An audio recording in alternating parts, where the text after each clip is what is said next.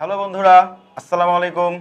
আমি আবার চলে এসেছি পদার্থবিজ্ঞানের নবম দশম শ্রেণীর একটি অতি গুরুত্বপূর্ণ অধ্যায় নিয়ে, সেটা হচ্ছে বল।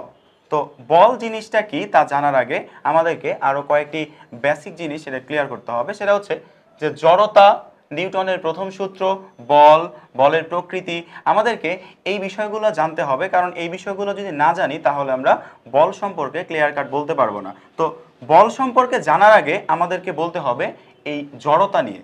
জড়তা জিনিসটা কি?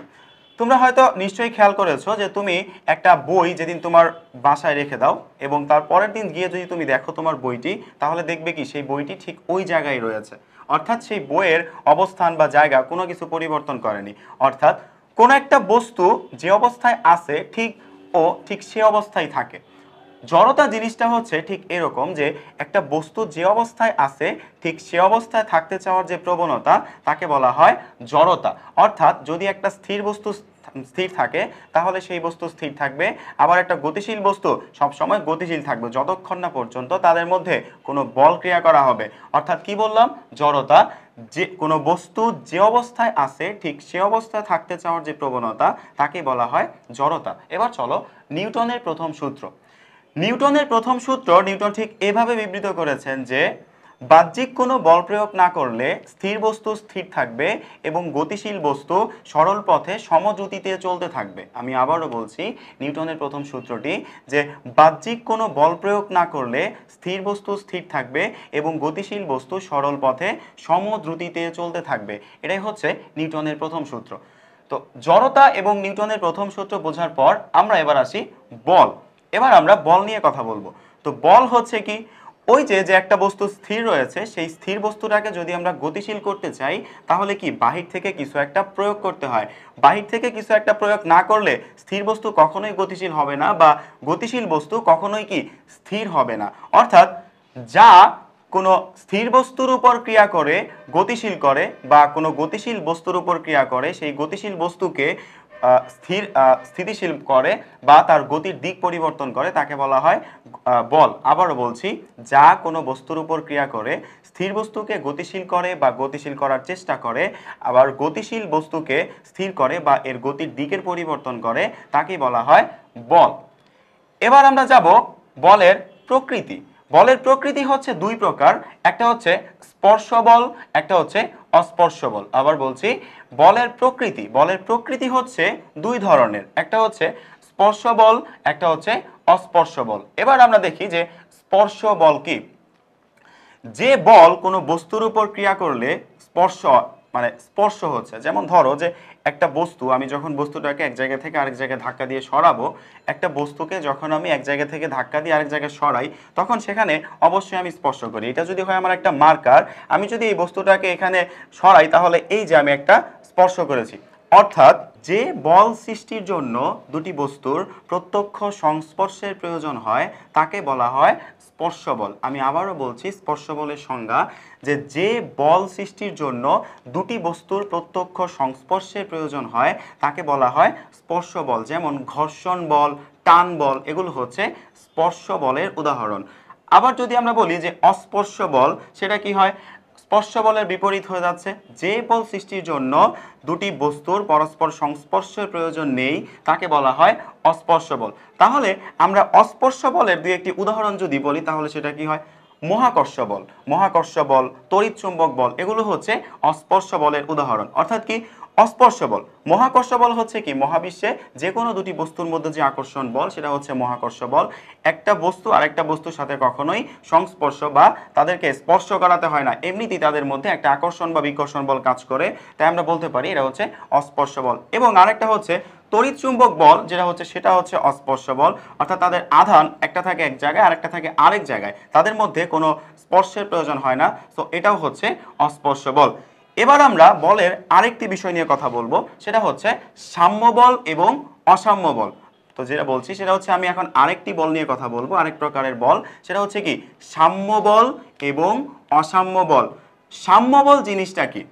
সাম্য বল হচ্ছে যখন এক বা একাধিক বল কোনো বস্তুর উপর ক্রিয়া করা হয় তখন যদি বলের লব্ধি শূন্য হয় তাহলে তাকে বলে সাম্য বল। আমি আবার বলছি, এক বা একাধিক বল কোনো বস্তুর উপর ক্রিয়া করলে যদি তার বলের লব্ধি হয় শূন্য তাহলে তাকে বলা হয় সাম্য বল। যেমন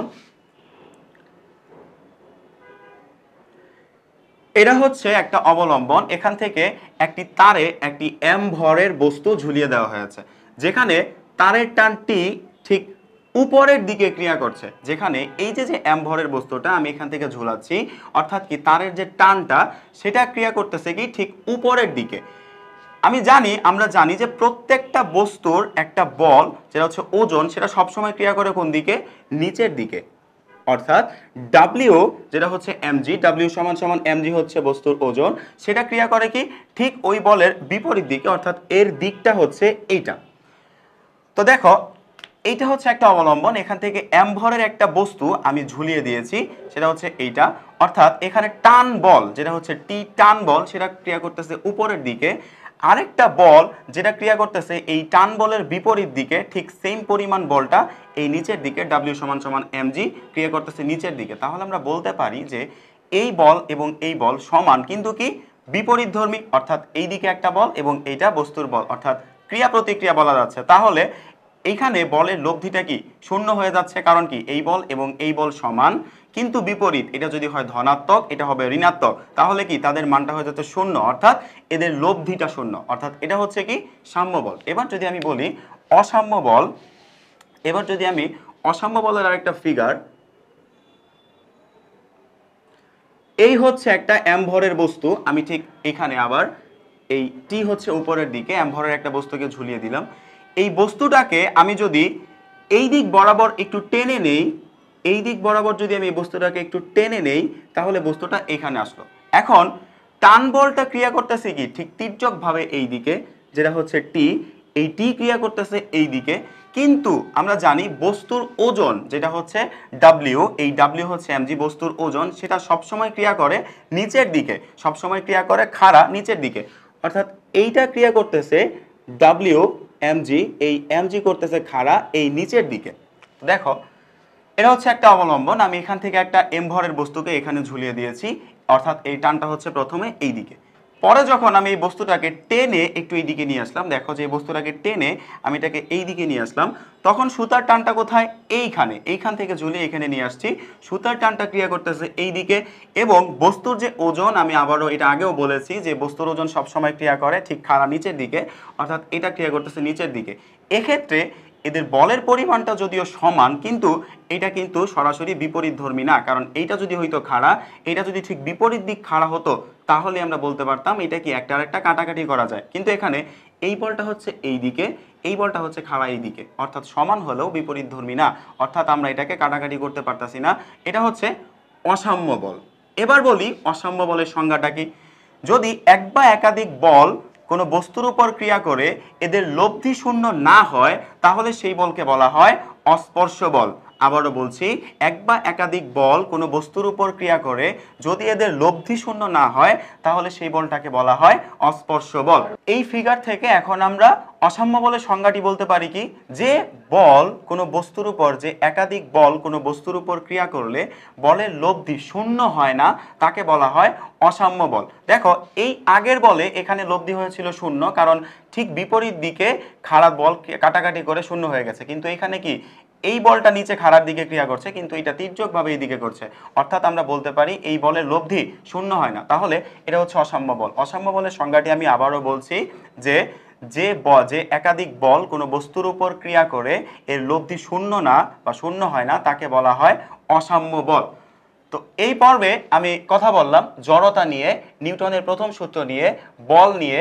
বলের প্রকৃতি হয়ে থাকে দুই রকম, একটা হচ্ছে স্পর্শ বল, একটা হচ্ছে অস্পর্শ বল। তারপর কথা বলেছি আমি সাম্য বল এবং বলেছি অসাম্য বল। তো বন্ধুরা, আমার এই ভিডিওটি বা এই পর্বটি দেখার জন্য তোমাদের সকলকে ধন্যবাদ। পরবর্তী আরেক পর্ব যতক্ষণ না আসি ততক্ষণ পর্যন্ত ভালো থাকো, সুস্থ থাকো।